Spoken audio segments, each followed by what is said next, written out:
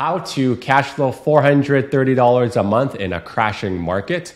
Arnie on the team wanted to share kind of his experience with you on his latest project on kind of renovating a duplex, what we had plan A, what he had plan B. And you kind of had the courage to come on to the channel and talk about the kind of negatives of real estate investing, because if you get caught off guard with a really fast going down market, you need to be prepared for it. And he did have a plan B, and you want to kind of share with you kind of his honest experience of what happened and how you can mitigate risk. So if you kind of want to learn more about this, make sure you stay tuned to the end of the video. And if you kind of want to chat with Arnie or myself regarding some of the projects like this and try to execute it so that, you know, plan A is successful, then you can book a call with me using the link on the screen. It's www.chatwithzen.com. Simply click on the date and the time that works best for you. And then when you see the prompt, fill in your name, email, mobile phone number, and the question you have for me, and then we'll chat then. Good day, Toronto. Welcome to another episode of Prime Properties TV. So glad you could join me today. My name's Zen, and I run a Remax in the Greater Toronto area, on top of making awesome real estate content like this for you. And on today's episode, we got Arnie on the team to kind of share with you some of the projects that he's been working on this year. We want to kind of give you a boots on the ground idea of what we do with our investors. This is his project and why we always want to have a plan B, because, you know, poo-poo hits the fan and the market was really good when we were doing this, and then it became really bad, right? So Arnie, you want to say hi? Yeah, absolutely. So happy to be here. Always a good time recording these videos. This one has been in the works for about 6 weeks now. We're kind of at the tail end of it. It's been rented out, but we just wanted to give you an idea as to how these projects come to fruition from start to finish. Yeah, for sure. Take it away, man. Show us what you got. All right. So on your screen now, you should be seeing a video here. I'm pretty sure you actually took this then. Yeah, I remember this. Immediately walking in, you have the washer dryer, very odd placement. This is where the coat closet would have been. As you can see, the home is in some pretty rough shape. There's a random door there. The tenants for this home actually were evicted, so they actually trashed the place prior to leaving. Yep, I remember that one. It was pretty bad. Do you want to tell people where this property is? Yeah, so this is on the east end. This is in Oshawa. Yeah. Just to give you an idea. So even in this market right now, rents are doing really good. Obviously, like with the interest rate increases, the prices have come down quite a bit since we were able to buy this. Yeah.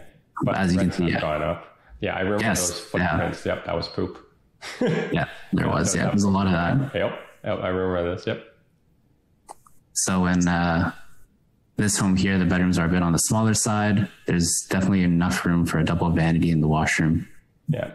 And we're just going to let this play out just so you can see. Yeah, that dates when we looked at this. There's snow. Yeah. Yeah, I remember it was in pretty rough shape. So this was the first half of the house, and there's another half, and it's a legal duplex. Yeah, so these next series of videos are just going to be a quick little time lapse. I took it upon myself to kind of be a bit more involved in this project, to number one, film some content just so that some of our clients and obviously viewers have an idea of like how we operate. And I'll just slowly like pause and play the video, explain what's been going on. So here, me and a good friend of mine, he's a contractor by trade. So if you need any contractors, if you want referrals, we have a good list that we can give.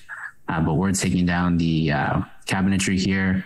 This is literally day zero after closing. And just to give you some context, this was purchased for $1 million at, I would say, one of the more peak times in the market. Yeah.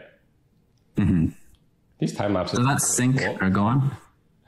What was that? I said the time lapses look cool.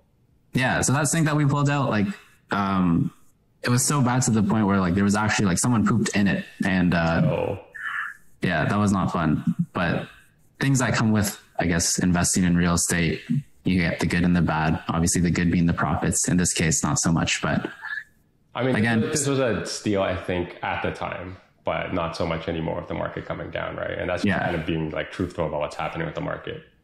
For sure. Yeah. Oh, this is when you guys were opening the wall up, right? Yeah. So for me, like, this is the most fun part, just tearing down walls, kind of seeing, just making a mess really. But then again, like from a client perspective, it helps me explain things a lot better, especially when we're looking at renovation projects, things like that. And also just breaks up the day, like instead of just trading full time, which is normally what I'm doing. So yeah. Yeah, so you ripped up all the base part of what's looked like, and then that's the door that's opening up, right? Or exactly. The wall that's being opened up. If I remember, oh, actually, we'll go back. Yeah, don't worry. Yeah, no, we'll touch on that a little bit later. Okay. And then what's happening here? Another good friend of mine, he's just taking care of the popcorn ceiling. I'm just going to quickly pause this. So that wall that will eventually be taken down inside the home. This is me just checking to make sure that's not load bearing. We knew this beforehand, but I just figured I'd kind of throw this in as a video.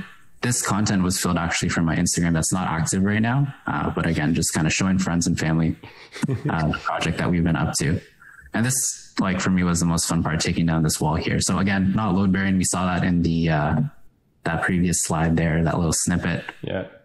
Yeah, there's no beam there, so probably not load bearing. Yeah, same idea here. Yeah. Just kind of get a sense of like what walls look like when you open up. It did. Oh, it did. We're just going to keep it going here. So this is when I took delivery of some vinyl flooring. When we're looking at investment properties, it's worthwhile to go vinyl just because it's a bit more water resistant. Yep. Nowadays, laminate's also like equally as like water resistant, right? Yeah, I'd say like quality wise, they're on par. Yeah, but here's like vinyl more the scratch where it's good for like pets. Yeah. Yeah. Oh, there's definitely don't go. Yeah, yeah. Sorry, that's a double vanity. Yeah, exactly. So I think if there was anything that we went over budget on, it was definitely this. It's nice. But the black hardware, that's our signature. A lot of people are copying us now. Exactly. So this next couple of snippets right here is just us opening up. In the initial video where you saw the washer jar, I thought it was really awkward. So we just flipped it. We opened up the back and then we're just going to put a door here now instead. Yeah, I think so. We were thinking of doing a cubby where the original washer jar was, but we just opted not to. Okay. In an effort to save time, if you will. Yeah, if I recall, the washer jar was moved to the back of the hallway, right? Yeah, exactly. So it flips. So you can kind of catch a glimpse of how we closed off that section there. Yeah. So I think this is a video that you took too when you were in Oshawa. Yeah, I think so. When I was checking on some properties, I went to go check it out. Yeah, yeah. So you can see the flooring there, washer and dryer is out. The back of it has been framed out to put the washer and dryer in that little cubby. Yeah. And then obviously the kitchen's been taken out. That bulkhead that you see in there as well is going to be removed. I see. Okay. Yeah. But I actually do appreciate you going slower through this so we can kind of take time to I'm pretty sure I pressed the wrong button when I was shooting the video for you. Oh, yeah? Yeah, I'm pretty sure I just pressed the wrong button. This is like super slow-mo. Okay. Oh, no worries. But yeah, all the popcorn ceiling's gone. Polylids got put in. The water supply and the electrical were adjusted so we can fit the washer jar on the other side. Yeah. Well, while we're doing this, what was the total cost of the renos? Because I'm sure people are wondering. Total all in, believe, with newer appliances too, was about 44,000. 44, yeah. And we had initially budgeted for 40. And at the start of it, I was actually under budget, but then actually delays happen and things like that. So. Oh yeah, the pandemic delays were ridiculous. Or like, and then when you were trying to buy stuff, the pricing. Yeah. So in an effort to kind of save time in order to refinance faster, there were moments where I actually like spent more than I should have or could have just to get it done. Yeah. And kind of go over like the implications to that towards the end. But vinyl flooring starting to get put in. Yeah. In this video here, and we're just going to skip to the next one. Yeah. So I think if I remember correctly, we're just doing work on the upstairs. The downstairs was already kind of good to go, except for like some minor touch-ups, right? Yeah. So for the downstairs, it was mostly just a backsplash. Again, just a little longevity of the investment property, and then pot lights as well. So just to brighten up the space. Okay. So the pot lights installed here. Yeah. Yeah, exactly. And here we made quite a bit of progress. So cabinetry came in, again, not custom. This is all from like Lowe's, same kind of feel if you go to IKEA, but there's no back order, there's no wait. And again, just an effort to save time. Yeah. If you notice, there's primer that's been put in now. Yeah. The vinyl flooring's done in the living room. Yeah, already it's coming along. The door hardware has been swapped out. Yeah, all the casings are in. Yep. You see the baseboard on the ground. Yep. That's day 10? Oh, you guys are fast. Oh, we're fast, yeah. So a lot of this got slowed down from more of just like a, I would say like a material delay. Yeah. It's like one supplier promises that we can get it on this day, and then we're just kind of waiting 2-3 days, nothing happens. Yeah. But overall, had we had everything, I think it could have been done easily in 2 weeks. Like there were multiple subcontractors rather. So yeah, for sure. This is another video that you took actually. So all the primer has been done. I believe this is actually painted. Cabinets in, countertops in. Yeah. All the door casings have hardware now, and baseboards are also in at this point as well. Oh, the washer and dryer is back there. Okay, so it's not at the back of the hallway. I gotcha. Oh, no, sorry. Yeah, we just flipped it because... I see. It makes more sense. You have a closet. Yeah, I gotcha. Okay. And then for the bathroom, that ugly mirror gets taken down, and then, more paints. I don't remember taking this video. Yeah, no, I'm pretty sure this was you. I lost it. I recognize the sleeve on my sweater. I'm pretty sure it's me. Yeah, there you go. And also, my videos are in landscape. Yours are in portrait. I know. That's it's because I just try and post them on social media. So.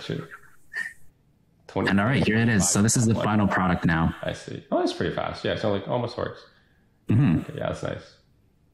Yeah, but it's kind of summarize. Oh, go ahead. Well, so classic black hardware. Yeah, love it. Looks great. Opened up. Yeah, the bulkhead is gone. Nice mirror. Mm-hmm. I'm surprised they didn't go with the Costco Artica light, with the defogger. Oh, yeah. Again, it was more just like whatever was in inventory. I see. Or whatever suppliers had in inventory, we decided to go with that. So yeah, looks good. Looks really good. Yeah, for how quickly you turn it around. Yeah. And I think the idea here was like it was a quick turnaround while the market was still good. Because I'm sure you'll cover it later, but like the quick turnaround allows us to refi faster. But I think you got snagged up with a couple of things, right? Yeah, definitely. So again, like a lot of these things that were done where we went over budget were done in an effort where we saw the interest rates were going to be increasing, kind of saw signs that maybe the market was going to soften. Yeah. So it's kind of like, okay, let's spend the extra money upfront now in hopes that we can still refinance a solid amount in the short term. But we'll get into how that all played out shortly. Yeah, I think that's about it. Yeah, this is the previous video. Yeah, so I think we're good on the videos, right? Yeah. Mm-hmm. Yeah.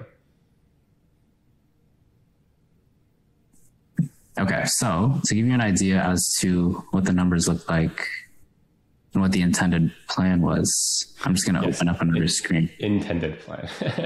Intended, it always goes differently. Emphasis on the intended. Yeah. I think it's the same thing. Like, I think my refi took like another 6 months from what I thought. All right, so now all that fun stuff is done.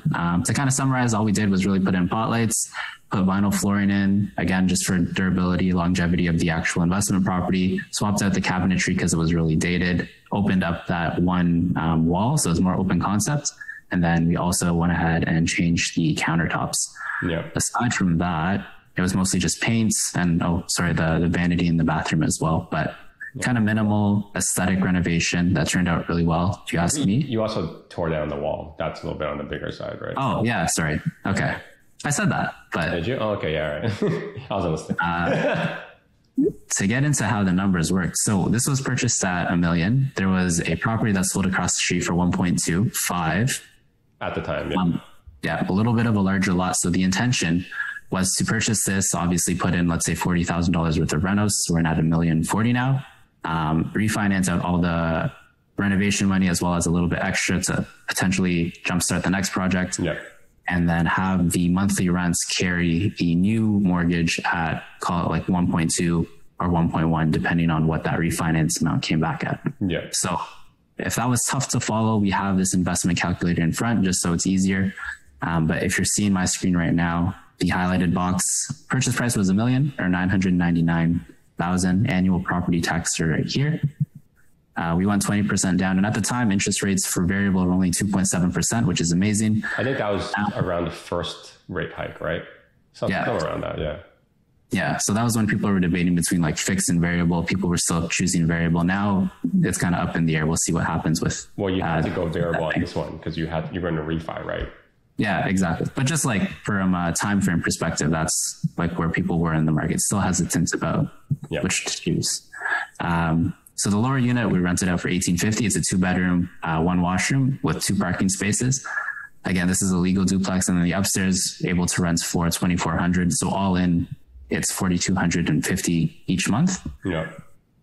Property taxes are factored in as a monthly cost, and then property insurance. It used to be a lot lower, but nowadays I guess it's $220 a month. So that ate into it a bit. Well, that's because you have it in a corporation. That's why. So yeah. You're not in a corporation. I think the last quote came in at like 600 in personal. So it's like much less.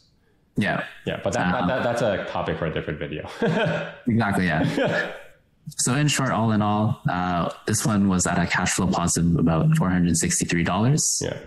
And that's, I guess, like step one. So with all the renovations in, we were about $1,040,000, call it $1,042,000. Yeah. The unfortunate news was by the end of, let's say, mid-April, we had our first appraisal done. And the number actually came back at 892. So if you remember at the very, very beginning of this video, we said we purchased this for $1 million. Yeah. So it came in lower after the renovation value. Yeah. We're actually able to get a second appraisal done, which was a lot healthier in my opinion. But it still wasn't enough where it was worthwhile refinancing at a new interest rate and kind of going through that process. Yeah. So all in all, like the takeaway from this is all the money that we had initially invested into the renovation is now trapped. But the kind of caveat or the safeguard is, because the monthly cash flow is so healthy here, we're just essentially just waiting for time to pass where number one, equity is being put towards the property. And then obviously it still pays us a monthly amount each month. It just allows you to hold the property while you're kind of like in a downturn market right now, right? Yeah. So here's like a textbook example of like, if everything could go wrong, what would it look like? And this is the case, but because again, it's more of a investment strategy. So we knew that going into this project, like at its current price point, the rents were going to carry it. We wouldn't be in a position where we had to sell necessarily. Yeah. So more unfortunate because of where we are in the market. But again, it's just part of the game, if you will. So the upside would be on the refi at 1.1. I forgot what the math would be, but like you would basically only be about $100,000 in the property after, right? Because you pull up like $140,000 on the refi. Yeah. So you basically spent on a good market, if it stayed that way, you would have spent like what, 5 weeks, did the work, bought basically $1 million property for $100,000 that pays you, I don't know, a few $100 a month in cash flow, and then you move it to the next one, right? Yeah, exactly. Yeah, but then the downside risk was the market turned, the appraisal didn't work, right? And then it just didn't make sense. Yeah. All right. So to quickly summarize this project, on the left side, you see what the market was and obviously the peak of it. If we use these same numbers with the interest rates at where they are right now, obviously it becomes a lot less attractive. I would say if you're looking into projects like this, obviously looking for distressed sellers or homes that are well under market value, even in the current market, because we're looking at a market crash, is something that you should consider. I would say the big takeaway from this though is I've done a lot of projects in the past where it's like super, super successful. Obviously, this is just part of what comes with it. And again, it's not necessarily hurting me or my portfolio financially, just because we go into it with this strategy and there's a lot less speculation as to, let's say, how much the market's going to pick back up in such a short period of time. Realistically, this was maybe all in the span of 4 to 6 weeks where the appraisal could have been a lot higher than where it was. And the unfortunate reality is like sometimes it just doesn't play in your favor. So it's worth talking to our team if you're going to start looking into building a portfolio.